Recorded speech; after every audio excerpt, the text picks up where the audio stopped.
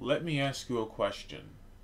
What is the difference between having enemy logic that just kind of runs every tick with no sense or semblance and kind of just does its shit, and having the brilliant idea of like, oh, I should set up states for my enemies as well so I can build on this logic much easier in the future?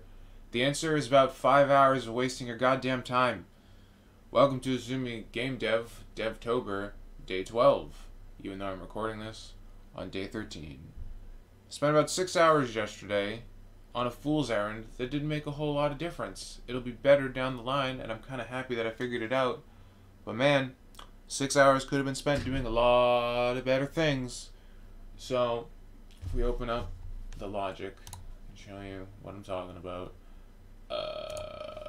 that's not it. That is it. So I have state default and state hit for the enemy family. Then I also still have some additional conditions on top of it for the slime.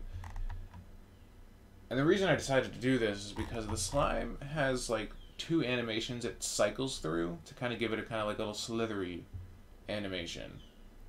And when I just had this all in one state, I was running into similar things with the player, which makes sense.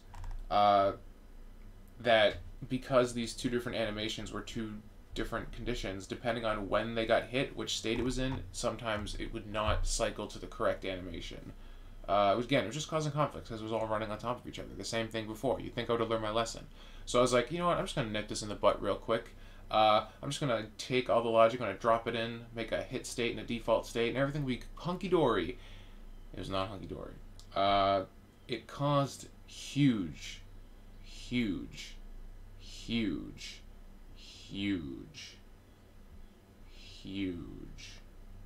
problems. Things were behaving just randomly. The character would just kind of like fly, spasm through the air for no reason, even though there were no conditions setting it to change its position like that. Sometimes it would just break, sometimes it wouldn't register hits at all, and I kind of tamed it down. And the problem that I was running into the most was that because the new logic was that when an enemy gets hit, go into the hit state, you could only hit them once, right? Because like Azumi has a combo animation, like a 3-hit Mega Man X style kind of thing. The problem was that the way the logic was set up before, since it was all running concurrently without states, every time you did a swing and the hitbox overlapped the enemy, it did a hit, exactly like you expected it to, so I didn't have to program any logic for that. It just happened automatically. Now that there's a state, as soon as you go into the hit state, it doesn't register hits anymore because you're not in the default state that's checking for hits. And when I tried to put, a hit check back into the hit state, if you're in the hit state and the condition is send it to hit state, you're already there. So again, nothing changes.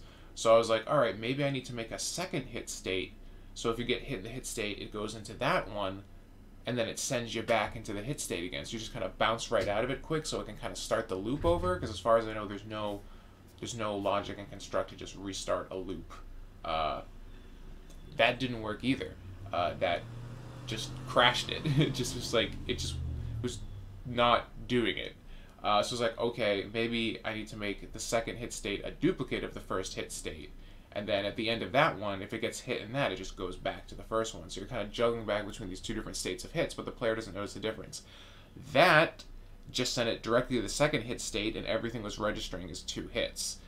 So it was fucking dumb, dude. And it took forever in the debug menu to just like try and slowly, painfully figure out why the fuck this was happening. So eventually I figured out I needed to add a for each condition, and that would let it hit. And then I would be able to hit multiple times, and I was like, oh, nice, I fixed it. But I didn't fix it, because for some reason, it only would register the first and third hit of the combo. The second one didn't register, and I still don't exactly know why.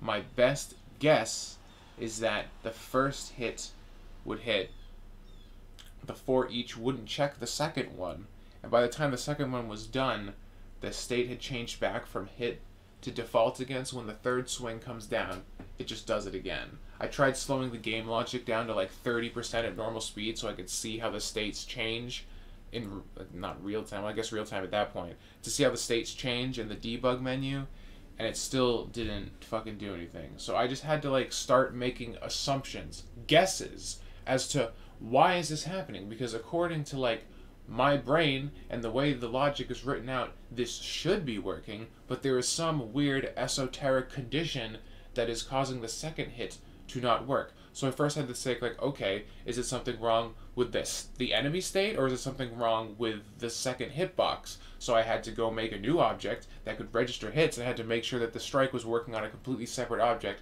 outside of the enemy logic. And the hits were working fine. So it was something with the new states that I'd set up. So went back to there. I was like, alright, well, now I gotta test and see if it's the enemy's logic or if it's the slime logic on top of it that's causing problems. So I had to disable the slime logic, I had to put back the test enemy again, and that still wasn't working. So it was something with the enemy family's logic. And I didn't know what it was. So I just had to kind of sit there and just imagine, to kind of like just ponder what could possibly be the case. I have no visual or any sort of information on what this could be. I just have to sit here and kind of like contemplate and imagine, what could possibly be happening? I have no way of testing it. I just have to think. I gotta imagine. And so I was just imagining for hours and hours and trying and tweaking and changing little things, and sometimes it would break it worse and sometimes it would make it a little bit better, but it wasn't gonna work. And then finally I just said, well, maybe if I have the 4 each on a nested on collision thing in the enemy state, maybe that will work. And I guess it did, but it couldn't be the second part of the condition. If you see here, it has to be nested. This took hours and hours of debugging. I went to bed at like 7 a.m. last night, and that's why this video is coming out late, because I just woke up, because I just got some sleep. This sucked. And the reason this sucked is because yesterday, earlier, before I got on this shit show of a tangent, I started to block out the time I had left before November 8th, and it is going to be fucking tight to get something presentable out by that time. There's still a lot to do. The biggest elephant in the room, really, for me, is getting all the enemies designed and animated. That's going to take a long time, and I only have a week to do it. I'll probably put up another video after this one when I go downstairs and I grab the notepad that I put the schedule on, and I kind of break it down so everybody knows what's coming in the future.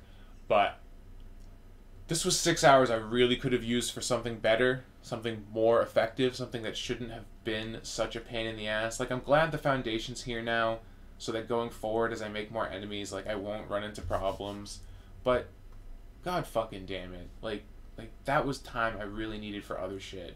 And like, time is really valuable now that I kind of have the whole roadmap out in front of me. Like, I had these ideas roughly in my head, but seeing it on paper, I'm like, oh. So it's gonna be fucking tough. It's gonna be fucking brutal. But we can just run through the game quickly, because I did also add some stuff with the slime itself. Yeah.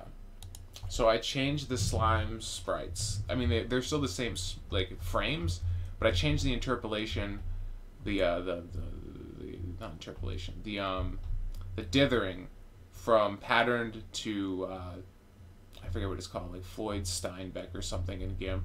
It's because it's the same dithering pattern I use for Izumi. So they kind of look like they're the same visual language now. Before they looked a little different. So you can see if I just throw a shuriken, he has a little stun animation where he kind of like jiggles and like little bits fly out of him. And I don't have a death animation. That was what I was working on. I have the frames in Blender, but then I was like, oh, maybe I'll just add a state machine. That'll be quick. I'll get this done right quick. And it wasn't right quick. So you can see, like, once he tries to do the death animation, nothing happens. He just kind of falls away. He's still alive. He's just down there in the bottomless pit, wiggling around on the ground. So that's it. That's literally it.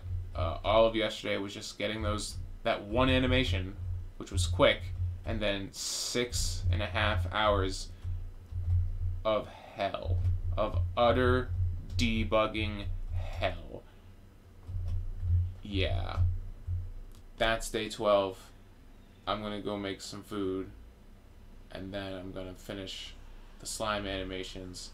And then I'll record the vlog talking about the schedule going forward, and then we're just gonna start grinding again because I don't have a second to spare at this point. Talk to you guys later.